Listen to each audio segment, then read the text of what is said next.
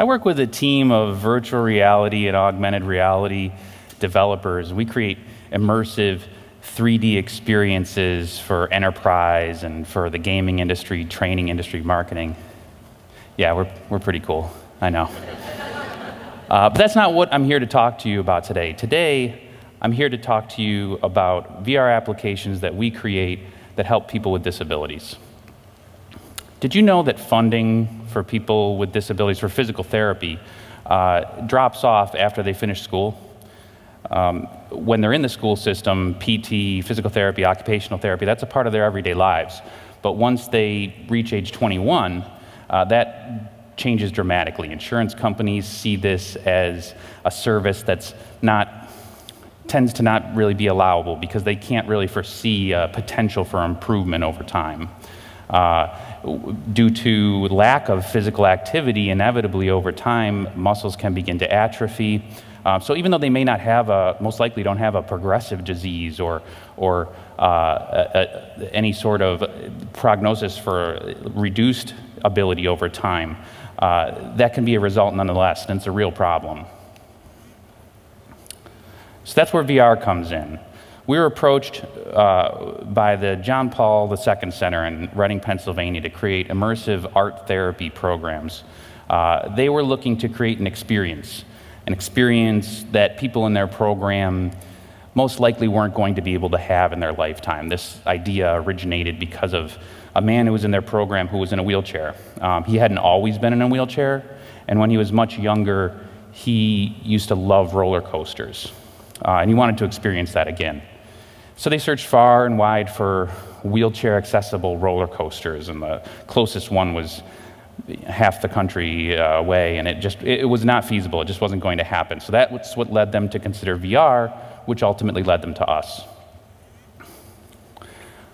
Participants in JP2's program are people with disabilities, intellectual disabilities, physical disabilities. Some are verbal, some are nonverbal, some are in wheelchairs, some are walking. There's a wide variety in levels of ability. To make the experience more personal and more familiar to them, our concept was to take artwork that the participants had created themselves and bring that into a 3D environment and give them a place to explore and create.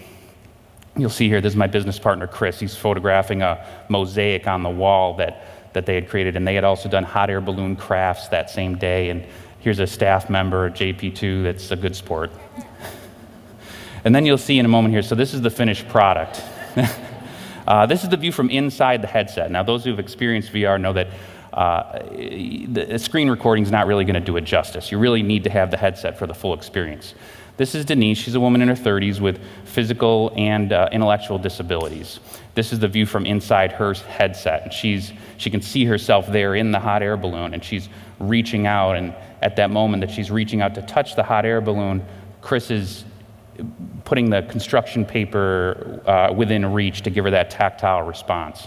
She doesn't have the ability to manipulate the controllers and create artwork, but she's very engaged in the exploration and of the program.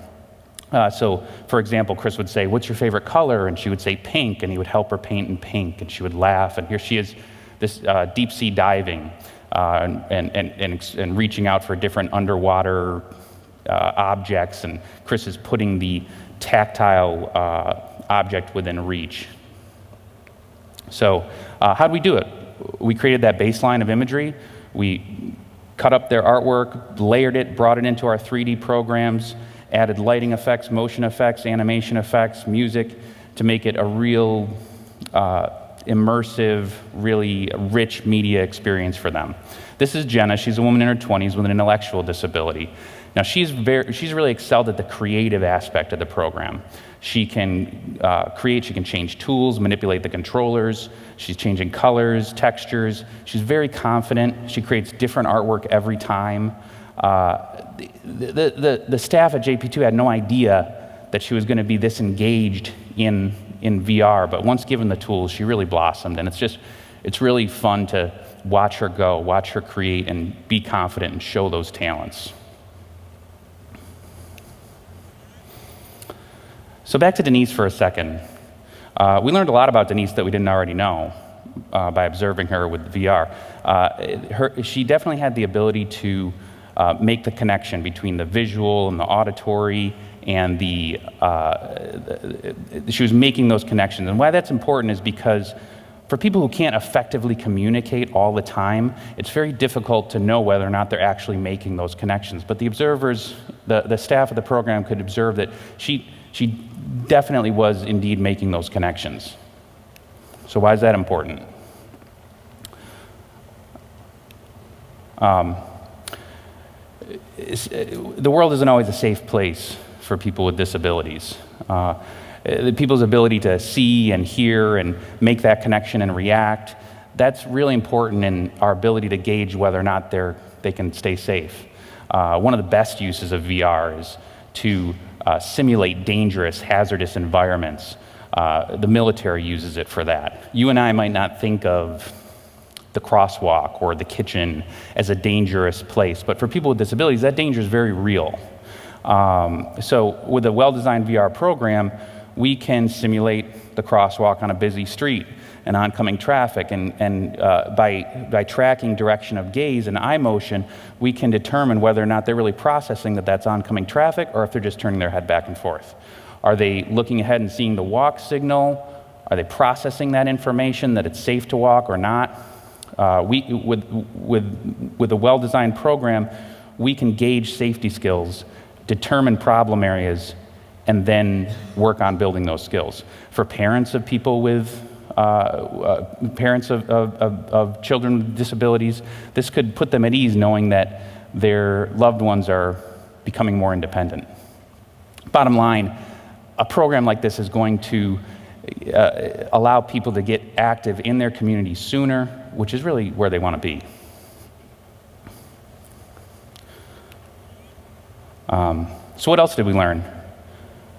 There was obviously emotional benefits to the art therapy, but there were physical benefits as well. The VR was active. It requires movement. It encourages movement. I remember seeing Jenna whipping around with the controllers and creating. Not so focused on the physical challenges that it posed, but more focused on the art, the creation, and the exploration. Even, you know, with Denise reaching out. So maybe we talked a little bit earlier about insurance companies and the challenges of getting funding or getting physical therapy covered. Maybe if we could show measurable results over time, maybe we could convince insurance companies that there is a potential benefit. So, we're pursuing grants to create virtual reality physical therapy programs. To do this right, we need several things. Partnership with certified physical therapists. We need to know that the programs that we're creating have value, that they're going to get the kind of results that we need to show improvement over time. Great user interface. We need to use our knowledge of gaming theory and game design to challenge people, to keep pushing them, keep them reaching, pushing them to achieve, and then reward them for doing so. Advanced hardware. Recent advancements in hardware, out of the box, we have the capability to measure range of motion, distance, number of reps, at a really affordable price point, a reasonable price point. And analytics, we need data. We need a lot of data. We need to be able to show a baseline for these individuals, and we need to show improvement over time. This is a prototype for a virtual reality physical therapy program for seniors. You can see they're in a seated position. They can see their legs to ground them, reaching out with both hands, one hand up, down, left, right. By engaging their senses, you know, maybe borderline sensory overload, I'm not, we're able to make it fun, keep their mind off of the physical challenge, and all the while we're measuring results. So what's next? We see two distinct paths to move forward. VR safety skills training for people with disabilities. We can simulate everyday hazards, measure safety skills, measure ability to stay safe. This is going to get people into their active and into their communities sooner. And then also VR physical therapy applications for multiple audiences, people with disabilities, seniors, post-op rehab. We believe that with this technology, particularly for people with disabilities, adults with disabilities, this is an attainable, affordable means of physical therapy for a population that doesn't get adequate funding for physical therapy. We believe that with this technology, we can show results, we can address the insurance problem, and ultimately we can improve people's quality of life. Thank you.